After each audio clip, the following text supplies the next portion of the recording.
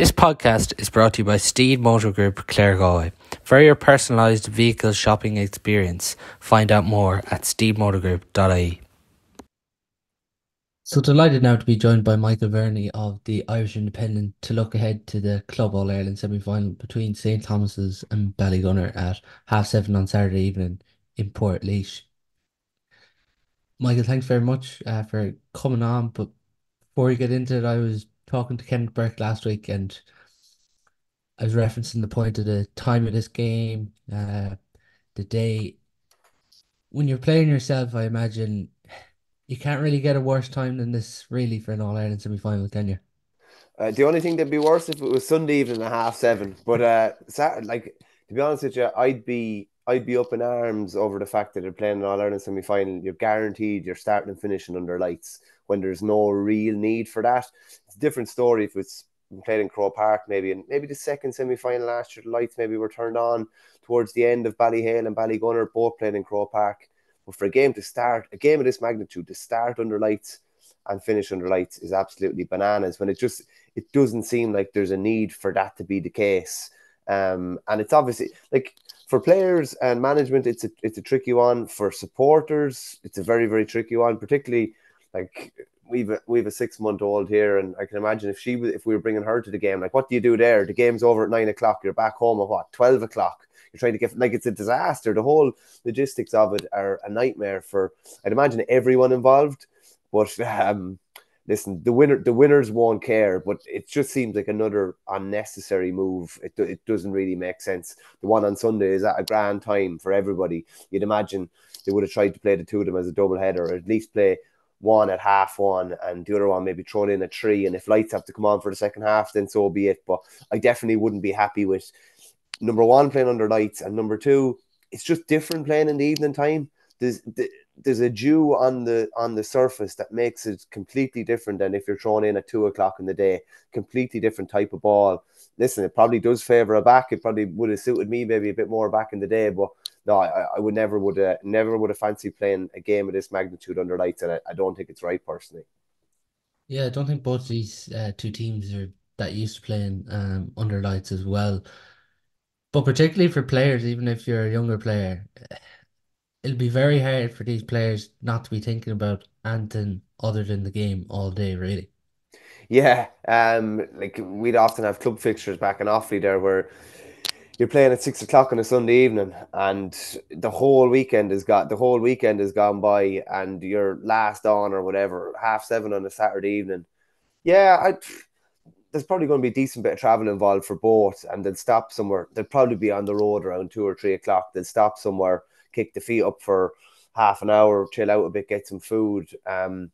But yeah, it's a long time to be thinking about. Like, don't get me wrong, from a spectator's point of view, like if you're not working at the game or you're not attending the game, like sure, most people are sitting up with their feet in front of the fire. It's brilliant. It's brilliant, but Mhm. that's not really who you should be thinking of. You should be thinking of the guys that are on the pitch and the management teams involved. So yeah, particularly for younger players, I'd say there's a potential to be overthinking about different things that will be going on or potential scenarios because there's so much time to think, and it's a bit unusual. It's totally out of the norm. I wonder really if you go back through it, like Ballygunner have played, maybe second half of the Piercy game under lights. Yeah. Definitely last year. Not sure about this year. Maybe a bit, but like I can't imagine when the last time Thomas has played under lights. Maybe the lights were turned on in the Gaelic grounds when they played Lee in the All Ireland Club semi final. Maybe, but like it's something completely new for them, and this is I suppose where prep during the year this is why you can't just play all your games on a Sunday at 2 o'clock, even challenge games. You have to go and play a challenge game on a Wednesday night under lights. Maybe you go and play a challenge game on a Friday night under lights. And hopefully you're thinking you might get the percents and have the percents in the bank when something mad like this is thrown up, a kind of a crazy kind of scenario. It's still a game here, Ballygunner and Thomas's. Ballygunner obviously going into this one as raging hot favourites. Last week when I looked at the odds, Thomas's were 9-2 to win this game, which is mental when you think about it. But it's a really good game to look forward to, isn't it? It's a cracking game to look forward to. You're looking at two teams that have been in around this. scenario or situation for a hell of a long time now. Thomas is it's 10 years obviously since their first county title and their first kind of All Ireland series. They were beaten in semi final last year, probably surprisingly. Haven't been back in the final, I don't think, since that kind of not such a nice day against Ballyhale and Patrick's Day a couple of years ago. Ballygunner are so seasoned at this level. I think Ballygunner are just such raging half favourites because just no matter what it seems you throw at them, they just seem to have the answers and they seem to have the answers very quickly within a game. They could be under pressure 10 or 15 minutes into a game. All of a sudden, Philip Matney's back in front of Barry Coughlin. Everything's tightened up. The half forwards are back to pitch. The middle third is clogged up. Dessie Hutchinson has 50 or 60 yards of space in front of him and they can go to town on you. Like if you look at the start of the Munster final, Clonlara got a brilliant start. Couldn't have asked for a better start. A couple of points on the board and you're thinking this is the perfect start for an underdog team. 15 minutes later, you're realistically thinking the game is probably over. And that's how quick they can do it. And even if you look at John Collins' shot drop short in the Munster final, ball doesn't go dead. 20 seconds later, the ball is in the net at the far end. Like the sickener of a ball dropping short to the double sickener of a ball ended up in the net at the far end. But I would still have a sneaking suspicion. Like the last time Thomases were really, really hurting going into a game, I would say was the Ballyhale game a couple of years ago. And look at that performance they delivered. That was a near perfect performance. And it took a piece of absolute genius from TJ Reid to deny them that they were the better team on the day. There's no point in saying any different. They're the better team for about 62, 63 minutes. It was just a bit of genius at the end. And they're carrying the hurt of the Dunley game into this game. But they're coming up against. It's funny though. Like everyone's giving out about Ballygunner and their dominance or whatever.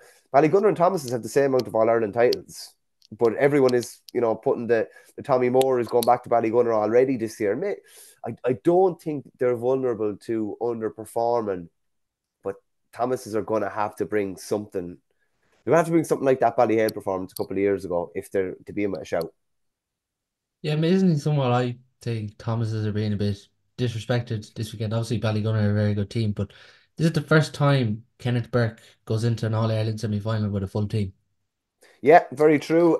They were obviously seriously hamstrung before last year's semi final, and even just in the warm up, wasn't it Dara Burke that pulled up in the Yeah. warm up? They were under pressure. They were missing Shane Cooney for the previous All Ireland semi final, weren't they? Against Ballyhale, he did the crucial a couple of weeks beforehand. So it was only just looking at that. They definitely have a healthier squad and a squad with a lot more depth to choose from. And I don't know if you're aware of this, but something I said on a podcast a couple of years ago was used as motivation for Thomas's to win. I think their fourth county title, even though what I said was kind of cut off mid sentence. They will take any, whether it's the odds or whether it's pundits or whatever, they will take any bit of disrespect, I'm sure, and harness that. But they are going to need to harness every bit of it. It's fascinating, really. You look at the inside line of Ballygunner, Patrick Fitzgerald, obviously, and Dessie Hutchinson have been unbelievable this year. But this Thomas's full back line of David Cherry, Fintan Burke, and Keane Mahoney conceded one goal throughout the championship. They're a mean, mean full back line. They are a meaningful backline. Just something I was thinking about before I came on. There, there's not an obvious matchup for Fintan Burke in the full back line because you'd say Dessie Hutchinson and Patrick Fitzgerald are two kind of nippy, very, very quick forwards that are generally picked up by, they might be picked up by a fullback in the case of if it's a Mike Casey, someone who's really strong but really mobile and a similar kind of height profile. Like I'd say, like, what would Fintan Burke have on Dessie or Patrick Fitzgerald? Could have 15 to 20 kg, maybe 10 or 15, definitely anyway. And that's fine if you're coming up against, a 6'2", 14 stone full forward. And like Fintan Burke matches up absolutely perfect. And he was outstanding in the county final. But I'm intrigued to see what that matchup will be because I don't know if Dessie Hutchinson one-on-one in 50 or 60 yards of space on Fintan Burke is the matchup that Thomas's want. So maybe I'll be proven wrong, and they will put him on. They will have him picking up either Patrick Fitzgerald or Dessie, but maybe there might be a different job for him, and that's going to be interesting to see. Yeah, what do you do there? Because, like, quite often Ballygunner will play with this two-man in type of forward line, other forwards will drift out. And it's not in. Well, Shane Cooney will sit at different stages, but it's not in Thomas's DNA to play a sweeper all the time. Yeah, very very tricky one. And like I'm talking there that maybe Finton won't pick up either of the two lads, but I wouldn't see him playing sweeper or anything either. That's not his role. He's to me like he's a man on man, like but like he's man on man for someone like Rod Hegarty, maybe. Not for I don't know if the size profile necessarily will suit him. The two cornerbacks you mentioned, Sherry and Mahoney, are probably physically maybe better equipped to pick up the two lads because it's all pace, it's all kind of agility over 5 or 10 yards. That's not to say Finton is slow, far from it. He definitely isn't.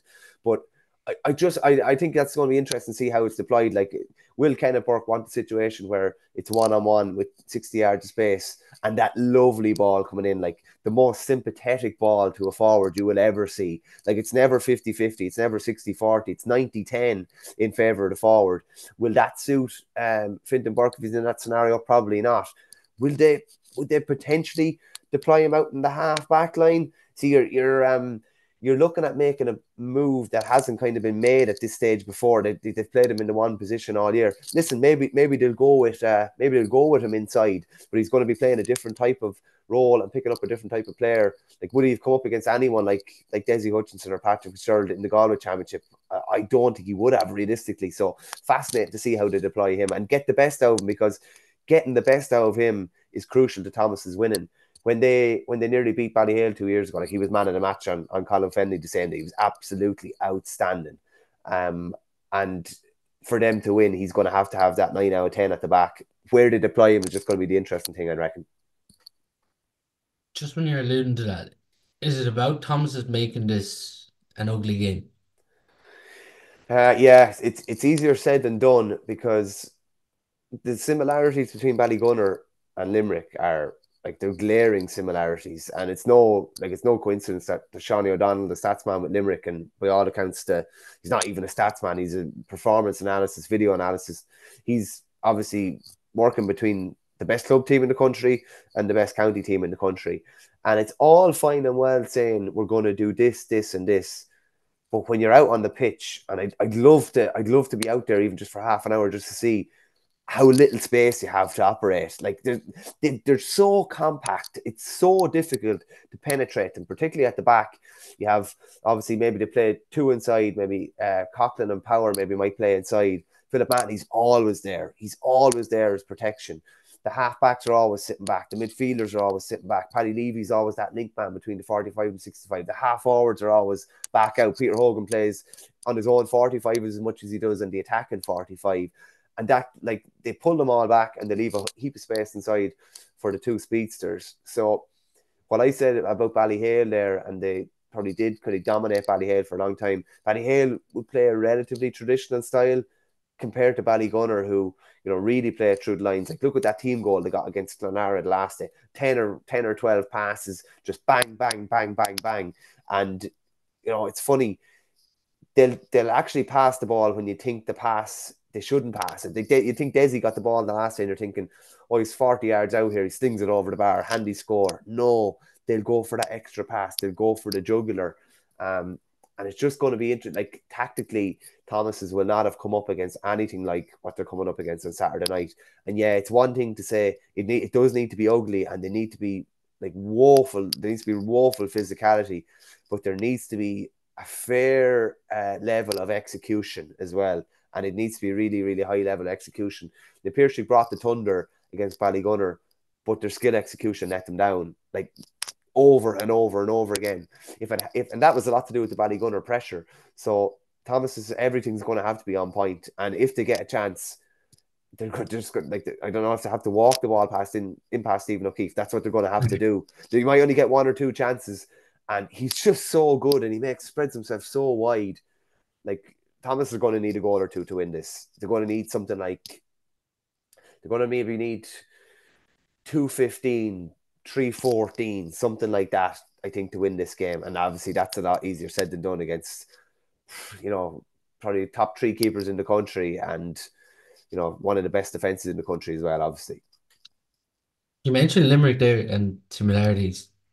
Philip Mahoney's kind of similar to Declan Hannon in that role, but Shane Cooney's kind of the same for Thomas's. This year he's been central. He's kind of really got back to himself, and he does kind of similarly play that kind of Declan Hannon role that we see for Limerick.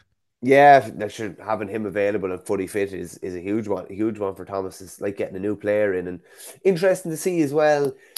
There's been a decent bit of time between the semi final and the county final. Like, what role does David Burke play here? He was, he was getting a couple of minutes, but were they pushing it to get a couple of minutes just to have him on the field? I wonder what's he been able to do. Very, very similar to, say, Will O'Donoghue in the Limerick final.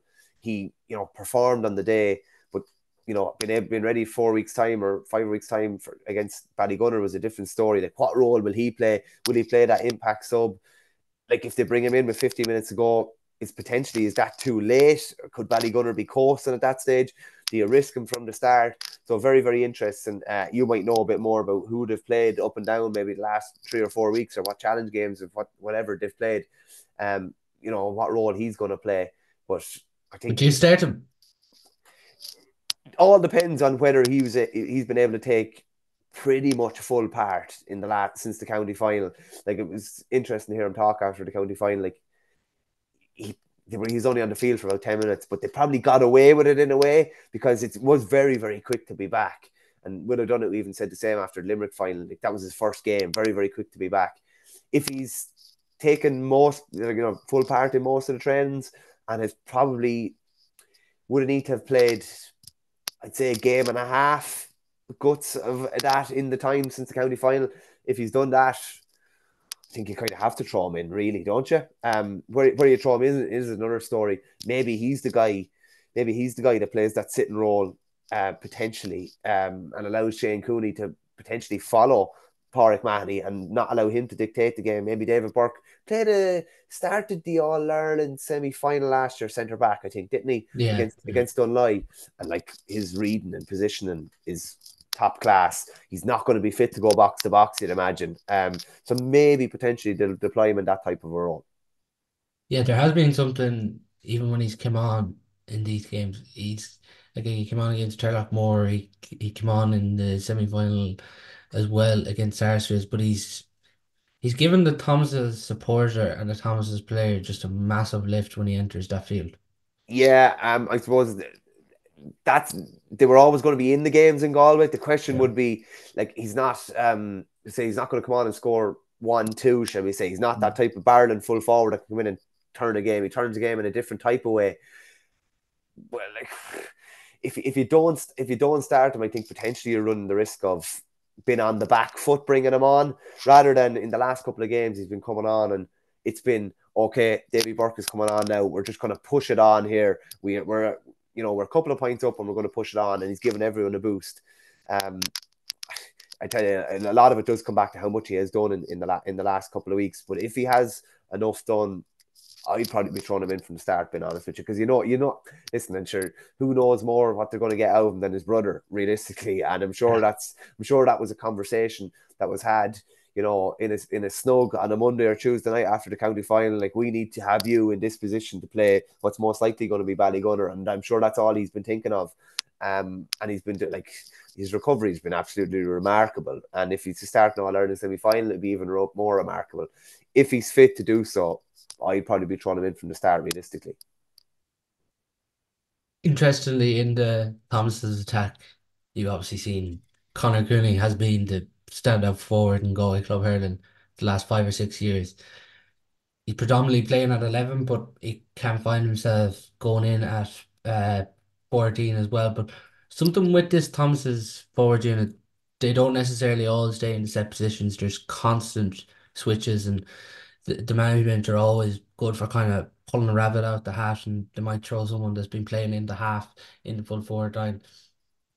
With Ballygunner, how do you approach it there? Would you go with, say, a two-man full forward line? Would you go with three? How do you think Thomas's need to do that?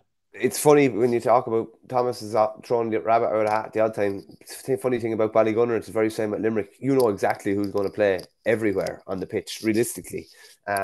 What can Thomas's throw at Ballygunner that hasn't maybe been thrown at them before? Like Barry Coughlin at fullback, or even playing in that he plays in that spoiler role, and he's going to try and spoil one of Thomas's best forwards. And imagine if Aina Burke plays inside, he'd probably try and spoil him. Um, that's a potential jewel that Thomas's can't afford to lose. Would you maybe, like, I don't know. I think to beat Ballygunner, and maybe I'm contradicting what I said earlier, but there has to be, you're going to have to beat them from outside a fair bit. You're going to have shooters that can punish them from 90, 100 yards maybe at times, because if they know that you're going to try and keep playing that ball into it with, say, a two-man inside line and it's Dana Burke inside, Philip Matney's just going to sit back the whole time. Whereas if you're able to punish them from out the pitch, all of a sudden that draws Philip Matney out a small bit. And that means that they have to push out and they can't be beaten. They won't allow themselves to be beaten from out the pitch. All of a sudden then, when they're pushed out, that creates a potential opening for, a good ball inside to an Dana Burke or whatever. Victor Manzo, who's improved a good bit this year as well, an exciting enough player. But they're going to have to really mix it with them in different ways. You can't just expect you're going to play two man full forward and they're going to get loads of lovely ball in. That won't happen.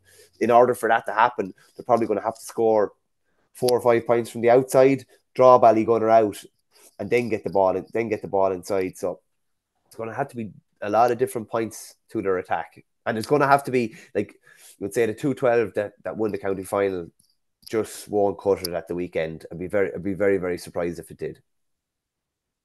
We've alluded on quite a bit. Is Philip Mahoney the key to stop here for Thomas's to win? Yeah, to me, he's the man. Yeah, he's the fulcrum of everything, both defensively and offensively.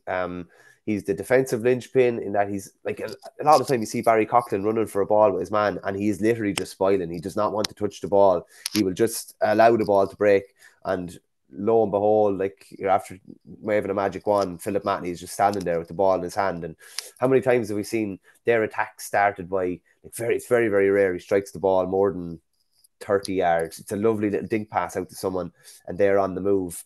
Like, if you're trying to shut him down, that probably means at times you maybe have to play with 7 attackers, or somebody picking him up or somebody spoiling him. And in theory, that's fine. But the effects of that are found at the other end, where there's way more space. If there's potentially an extra man up in attack, that means there's one less in defense and you're under a bit of pressure. So, but to me, no, stopping him and not making a hero of him is one of the keys to success. And I'm even thinking back to when Boris Lee beat them in the Munster final in 19. Like, rather than like making a hero of him, they just poked every ball. They actually poked every ball down on top of him. Every puck out, nearly every puck out. But they got about 15 or 20 bodies around it and just tried to spoil. Just break ball, get the ball to ground, and we'll fight for it. And it actually worked quite well. And I think it was something Ballygunner weren't really ready for. Something I should have mentioned as well is that Ballygunner have changed their point of attack a bit as well. Like, seen at different stages this year, yeah, they'll play through the lines and they give lovely ball inside. They have no issue with that real pig ignorant ball into the edge of the square now, and they've gotten scores from it. People would think maybe it's old school or whatever, but if used at the right time, it's very, very effective. Like, if you look at even Desi's goal against Clonlara, what was that? That was a long high ball into the edge of the square from Patrick Fitzgerald, and they were able to reap dividends from it. So I actually think Ballygunner that was one of their maybe Achilles heel, and they've worked on it a lot, and they're able to, like, when if they see Thomas is pressed, O'Keefe will put Snow on it and they try and put it down on the opposite D. And that's what's so good about them, that they're able to vary what they do so well too. And Thomases are going to have to vary what they do, because a plan A won't work here. A plan B, C, and D probably won't work here. You're going to have to dip into a load of things at different times in the game. It's the biggest threat, as we've been alluding to, with Ballygunner. If Thomases do fully press, which you imagine they have to do, and not give them space, if Ballygunner get it out of that press, and even within a short 5 minute period, this Ballygunner team can just do serious damage. Yeah, they're the first club team I've ever seen to score 3 points within 1 minute in a match. Like, that'll kind of show you where modern hurling is going. But I remember covering one of their games last year. What will happen this year as well? That's how quickly it can happen. And there'll have to be a bit of cuteness, from a Thomas's point of view. Whether George Kelly needs to do something Nicky Quaid-esque at different times during the game, but they will get a run on you. And you think of a normal purple patch is like 10 or 15 minutes in a game. Ballygunner can gut you in 5 minutes, as you said there. And they're going to have to be very, very smart, because that's all it takes. it literally, you could be going really well with them. It could be 6 points apiece after 15 minutes, and then all of a sudden they've won two banged within 2 minutes. And you're after thinking, geez, we had a great first quarter there, but the game has changed completely. And they get a run on you. And it's fascinating with the press. I thought it was really interesting against Na Piarsaigh. Na Piarsaigh pressed them as well as I've seen any team press them in recent years. But as I said earlier, they couldn't execute, as well as they'd like. But when Ballygunner did break the press, it was like a rugby team attacking. It was like a wave of players running up the pitch, and they can sense as well when that killer score is on. They know, like, they knew the last day that, if we're able to get another goal or an opportunity presents itself against Clonara, we're going for the throat here and we are not stopping. And they would do the same against Thomas's if that chance arises. Listen, there's probably going to have to be, it's not in club level, but there's probably going to have to be a few kind of cynical tackles at different stages. That's it. The rules actually reward you at the minute. So like if Ballygunner break a line, someone's going to have to take a yellow and maybe haul a fella down. That's just going to have to be, that's going to be the way. Because if Ballygunner get a goal, you're kind of thinking, if Ballygunner get a goal at any stage, particularly in the first half, Thomas is going to be under big pressure. I get the sense from you talked about Ballygunner's threats at different stages here. You expect them to defeat Thomas's this weekend, but does the winner of the All Ireland come from this game no matter what for you, or do you still think there's potential on the other side to? Um, like I think if Ballygunner win, they win the All Ireland. If Thomas's win, it's far from a foregone conclusion. I think Cushendall will give O'Loughlin's plenty to think about. But O'Loughlin's have overcome some huge obstacles already this year. Like taking down Ballyhale, chasing 6-0 in the Kilkenny final, winning a game the last day in the Leinster final where they were probably not the better team for the vast majority, but still managed to get over the line through Paddy Deegan's heroics. If Ballygunner win, the All Ireland winner comes from this side. If Thomas's win, oh, like that's a puck of a ball between them and O'Loughlin's. Being honest, it'd be a cracking final. Like it's kind of similar to, like, there's a lot of, if you take Ballygunner out of it, you probably throw a blanket over a lot of the rest of the teams, but you're not taking Ballygunner out of it. I think Ballygunner will win at the weekend. I think it'll probably be something like 6 or 7 in the end, but it could be very, very tight the whole way through. Just so many ways to hurt you with Peter Hogan on the wing, with Pádraig Mahoney. Like he can't be allowed to dictate. Like he's been outstanding in their last couple of games, but they have a different fella that can pop up every day, and that's the real killer. You could keep Desi quiet, and you could keep Pádraig Mahoney quiet, and it's just Peter Hogan ends up man of the match, or Patrick Sturls ends up man of the match, or Mikey Mahoney ends up man of the match, or Kevin Mahoney. Like Jesus, when you go down through it, they have some riches to pick from. Something that I would say is last year, and I don't know if it was a tactic because I was never chatting to anyone from Ballyhale after, but Paddy Levy's crucial for Ballygunner. But every time he gets the ball, he brick flicks the ball away to somebody else. So his game is not necessarily striking a ball. That's not what his strong point is. But what I noticed with Ballyhale last year is that when Paddy Levy got the ball, rather than pressing him and putting pressure on him, they actually moved away from him and they picked up everybody else that was around. So they made sure that everyone else was tagged. They actually allowed him to hit the ball. And I distinctly remember him hitting like one bad wide in the second half that was demoralising when they were chasing the game, and delivering a couple of balls in that wouldn't be the sort of ball that the Ballygunner lads would be used to. So I just wondering, is that something that maybe Thomas's will look at? The immediate reaction, and it's a panic almost when someone gets the ball. Oh, press up on him and try and take the ball off him. But Levy will, if you press up on him, he just flick the ball out to somebody, with due respect, who is probably a better ball player and it will deliver a better ball inside. So I just wonder, is that something? They're all little inches that Thomas is going to have to look at, and they're going to have to, like, when you look at, we mentioned Philip Matney, we mentioned maybe not making a hero out of Stephen O'Keefe as well. Like, you have to have the ball has to go 30 yards over the bar for Stephen O'Keefe not to take it down. Like, he's just so good, and the ball has to be walked in past him for it to hit the net. But Thomas's can't make a hero out of, we'll say, the top 3 or 4 players in Ballygunner, as in Stephen O'Keefe, Philip Mahoney. I'd be having a look at Paddy Levy as well, and I wouldn't be allowing him to do what he wants to do. If he strikes the ball, that's not what he wants to do, so make him do it. And same with probably maybe Pádraig Mahoney as well. of all the forwards, I'd probably be tagging him and making sure that someone follows him around the pitch so that he's not allowed. Like he was savage defensively last day for Ballygunner, probably his best defensive performance of all time. And he just can't be allowed to do that in defensive role. And he can't be allowed to do that in a defensive role as well. But like when you look at it, Ballygunner, it's the same as Limerick playing most teams. Ballygunner are going to do what they always do. And Thomas's are the ones really with all the questions and headaches this week. That's what happens when you're playing the best club team in the country. Yeah, someone that we didn't mention that Thomas's didn't have last year's James Regan, and he's absolutely crucial to their system. He's probably their most underrated player if you ever just see Thomas's and see the work he does. But to be honest, I'm gonna put my neck on the line here now this week. I think a lot of people haven't seen the best of this Thomas's team.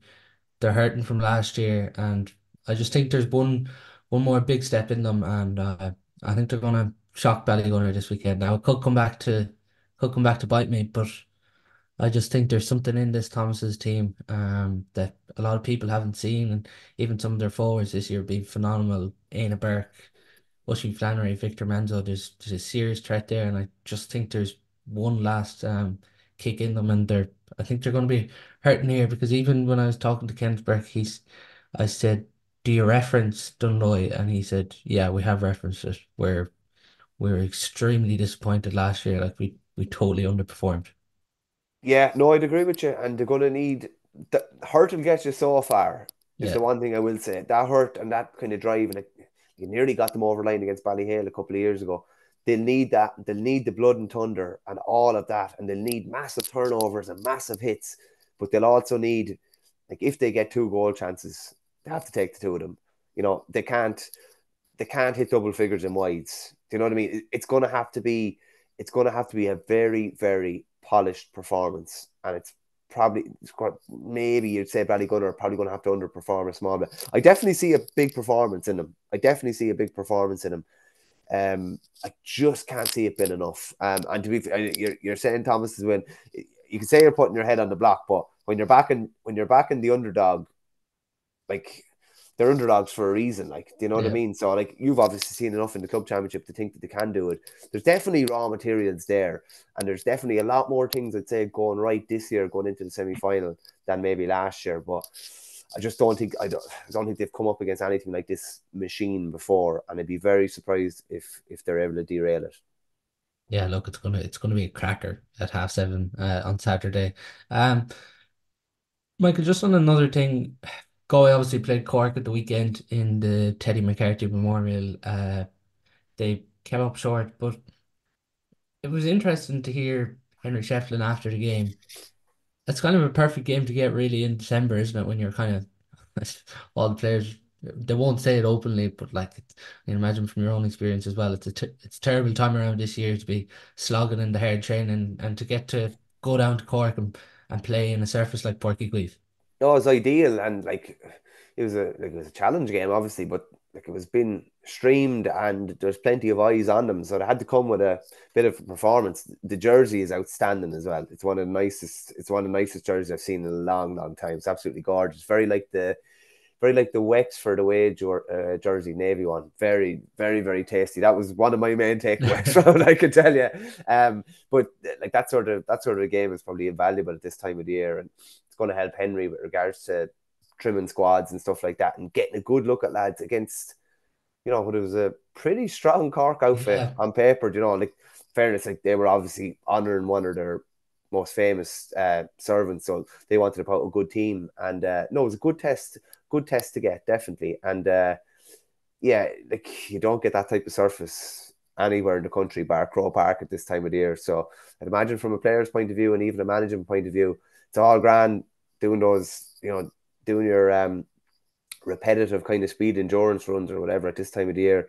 But it's a different story when you actually go out and you have to execute skills with plenty of eyes on you. So I'm sure they took it pretty seriously, and it was something that they were.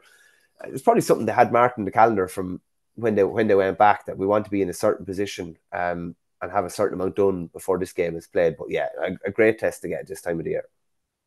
yeah, a lot of new faces there. You were impressed for Galway throughout the club championship and getting their chance, and then some other players on an extended break as well, which is well deserved after a long year. But For you, Michael, where do you feel Go Hurling's at the minute? Sure. If you go by the first 30 minutes against Limerick last year, you're thinking they're in a pretty good position. If you go by the second half, like that was a no show second half the last day, and Limerick turned it on, and I've no issue with that as well. But the resistance or lack of resistance from Galway was very very worrying. I think within Henry's first 2 years, I think I don't know if he would have said it privately or whatever, but he would have thought that he has to have significant silverware on the board, and obviously the the closing moments of that Leinster final where they had the Bob O'Keefe in their hands, or did you know they had a hand and four fingers on it, and then they let it go, and that was a real killer, and they regrouped well and beat Tipperary in the quarter final.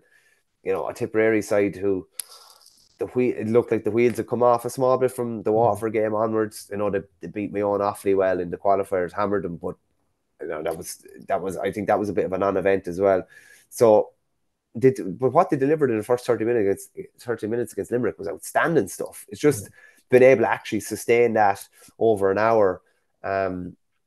I think like key takeaways for the year, like Conor Whelan probably took his form to another level, but they just need to get like, and Kevin Cooney, I would say, was one of the best. Like he was nominated for an All Star this year, having not played much county before this as well. They probably need to unearth a couple more. I would say Galway have a hell of a lot of guys at a very similar level, but maybe just a level below where they need to be. Like a lot of it is a kind of movable, interchangeable feast with Galway. Different certain players are in and certain players are out, and new lads are coming in, but they're kind of similar type of players and at a similar level. Um, like Henry's obviously committed kind of long term to Galway, so like what do they need out of 2024? Like that, like they need a title, be it the Yeah. league or be it a Leinster title, and they're going to be in around the last. They're definitely going to be in the last six. You wouldn't see them outside the top two in Leinster, so they're going to be in around the last six and going to be there. We're going to have to see something different. Whether that's I don't know whether that's a Jamie Ryan or someone like that who's impressed at club level, but you can't go with this. You can't keep going with the same faces and getting the same results. You're going to have to see a couple of new faces and give them their chance and see where it takes them. Yeah, a lot of people I've had on the podcast just assessing the year since. A lot of people have talked about 2024 and they've just said it's vital. The first thing Galway need to think about is winning the Leinster title in 2024. Yeah, I would have said it was definitely the same in 2023 as well, and they were nearly there. Just obviously gives you a route straight to an All Ireland semi final as well. Doesn't means you're avoiding playing anyone from Munster or like that in a quarter final. Like you would imagine to be big departure to say that they won't be in the top two in Leinster. They should be in the top two. They need to get their hands on silverware. You'd imagine they'd be hurting as well from the way they lost the Leinster final last year. Um, to be honest, you would have to question the character a small bit and the resolve from like it was like they waved the white flag in the second half against Limerick the last day, and that was really disappointing. And I'd say Henry was left scratching his head. I personally thought that he cut the sort of figure where it was like, I don't know if I can do much more with this group. That's just what I thought looking at it. He obviously does not think that at all. Thinks the exact opposite, clearly. He thinks he can get a lot more out of the group. So yeah, but the first thing that they need to take off the list is getting their hands on Leinster title and stopping Kilkenny doing a five in a row. It's going to be interesting this year in the league. I think it was last year in the league I met you when Galway played Cork, and around that time Henry gave a scatter of young lads chances, and that's what they went with in the league. I think it was till the final game against Clare where they kind of went close to full strength. But do you think he's going to do the same now again? Yeah, I think that's what you have to do, particularly under the current structure. Like they're not going to be relegated Yeah. realistically. Now it does the placings have a bearing on whether in 1A or 1B in 2025 in this new revamped league. But like he has to see new faces. Like he knows what he's going to get from Dottie Burke. He knows what he's going to get from the Thomas's contingent, who, regardless of how they get on at the weekend, will come in late enough again. I'd imagine around game 3 or game 4 or something like that. Um, like we have to see new faces, and the only way you're going to learn about whether they're going to survive is to play them, in top class kind of league games and find out whether they survive, where eyes are on you.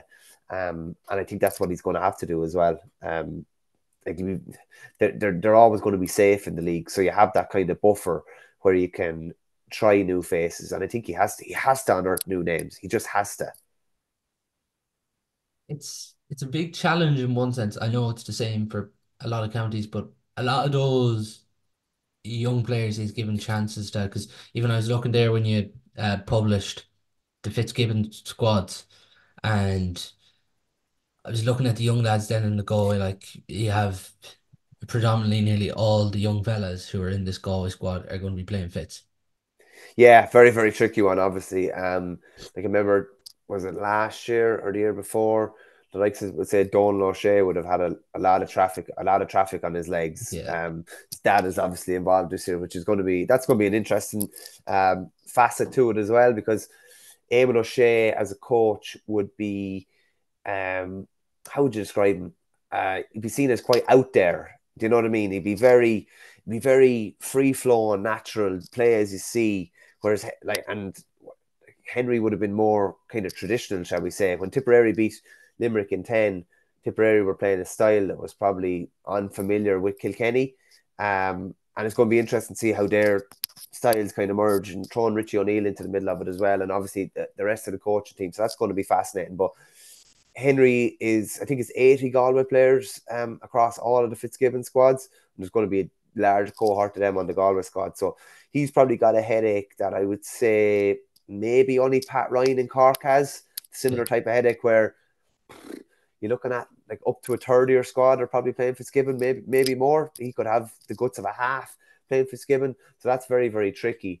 I place a good bit of stock in Fitzgibbon Cup games, I have to say now. And if a fella is thriving at college level, it's a fair indicator that he's potentially going to thrive at county level. But there's nothing like the inter-county manager wants to see them in their squad, in their jersey, playing their matches and whether they perform. So I know he spoke about it last year, and he actually referenced that no county had it maybe as difficult as them, and that's going to be another thing that they're going to have to navigate in the early parts of. It's probably only going to overlap a couple of league games, maybe I'd say. You just referenced Avon O'Shea there, and there's a lot of intrigue around the county at the minute. Obviously, a highly regarded coach to come into the setup. But like, what's the one thing you feel he's going to bring to Galway? Like if you look back at, would say Tipperary, like the likes of say Bubbles O'Dwyer would have been very complimentary of him. Seamus Callan would have been very complimentary of him. Like he basically told Callan when he came in, like you're taking the freeze, you're going to be my man now. And it'll be interesting to see who he kind of nearly takes under his wing within Galway as well. What players maybe would think of someone like a Conor Cooney, maybe, who was given good bit of responsibility the last 2 years under Henry. Um, One of the best club players in the county, if not the country. Has he soared anything like the heights of 2017? Realistically, in the last couple of years at county level, probably not. We've seen glimpses here and there. Will someone like that thrive under him? Um, he'll it'll be forwards really that you're going to see. Hopefully, maybe an Evan Island, maybe a Brian Concannon, that there'll be this kind of killer edge to them, and that this lad will come in and instill a hell of a lot of belief in them that they can perform at the highest level, and be dictators of games realistically, because that's what he helped turn Callan into. Like when he came in like Callan was or nominated for Hurler of the Year 2 of the years. O'Shea was there, and the year after he left as well when they won the All Ireland under Michael Ryan, and got it then in 19. But he transformed his game and helped transform his mentality, I would say, as well. So mentally, I'd say he'd be getting inside a lot of lads' heads, particularly the Galway attack. Like, look at it on paper, put the Galway attack down on paper, and you're thinking these boys could cause all sorts of damage for the cream of the crop, the Limericks, whoever it is. It just hasn't been on a consistent enough basis in the last couple of years. And that consistency, I'd say, is something that Henry is craving going into 2024. Because any team he was ever involved in, they were always consistent, and you knew what you were going to get out of them on a given day. And unfortunately, at the minute with Galway, on a given day, they can be outstanding. within that same day, they can throw in a half an hour of, that half an hour, the last half an hour, that All Ireland semi final was as bad as I've seen a team be in a marquee game Yeah. like that, albeit playing against, the best team in the country. So they will be craving that consistency going into next year. Yeah, obviously Limerick are number one, and everyone knows that at the minute, and it's up to everyone to try and hunt them down for 2024. But where do you think Galway are in the pack? It's a difficult one. See, like, if they were all playing, just say, like, the round robins were, it was Limerick, Galway, Kilkenny, Cork. Just say the round robins were, mixed between Leinster and Munster. You're thinking, okay, it could be tricky for Kilkenny to get out of Munster. It is going to be difficult, or it's going to be difficult for Galway to get out of Munster if they're playing Cork and Limerick or whatever. But they do have, like, they're going to be in an All Ireland quarter final, realistically. So they're high up in the pack. There's great potential for them to be in an All Ireland semi final, which they have been in for the last 2 years. And even going back to 2020, they were in it as well. So, like, they're not a million miles off, and they've shown glimpses and more than glimpses in certain games that they can trouble, the best team in the country. It's just, I don't know. There would have been some question marks maybe about whether they were physically able to stand up to Limerick last year. I don't know. I always think that's an easy out when a team gets a run in you or whatever. You look at how well conditioned or not that they are, but, like, Lucas Kurzenstein that was with them would have been widely regarded as the best in the game, the best in the game, or one of the best in the game. So I don't know if I'd be looking in that direction, but they're close. They're not like, you could throw a blanket over Clare, Kilkenny, Galway, Cork, Tip. There's very little to choose between them all, but Galway, along with Kilkenny in particular, do have the added advantage of not being smart. The province that they're playing in is like, what's the biggest obstacle to Limerick winning the All Ireland next year? Not getting out of Munster, which nearly didn't happen this year. Do you know what I mean? Yeah. Whereas Kilkenny and Galway don't really have to worry about that. Just there you mentioned two All Ireland semi-finals. They've got to. Do you think there's an expectation now to get to a final, given that you've lost the last two semis? The manner of which they lost the semi final this year, not so much an expectation to get into a final. I think there's an expectation that they win Leinster, and I think that really is a non-negotiable going into 2024. It gives you a path through to a semi-final. It also means if Limerick win Munster, you're not playing them in an All Ireland semi-final, and Yeah. that's what greater carrot could you have?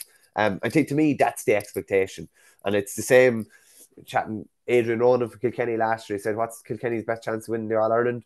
Um, Avoid Limerick until the last possible chance, and maybe hope that somebody else is beating them along the way. And that's Galway are probably in the same boat as well. Win Leinster, be on the opposite side of the draw to Limerick. If you have to play them in an All Ireland final, all bets are off in a final. But you need to do your part. You need to win Leinster and take care of your business and give yourself the best chance of getting to a final. And listen, if they were to win Leinster, would I think they'd be in an All Ireland final? Yeah, probably would. Yeah, if they're good enough to win Leinster and they have that little confidence boost of getting silverware under their belt and even avoiding Limerick, yeah, there's a fair chance of them getting to an Ireland semi final. But a good bit of water under the bridge to there's not a lot of water needs to go under the bridge before that could happen. Obviously, Yeah, exactly. And the county season will be here again before we know it. But that's all we do have time for on today's show. Thanks a million to Michael for coming on. no bother, Paul. Thanks.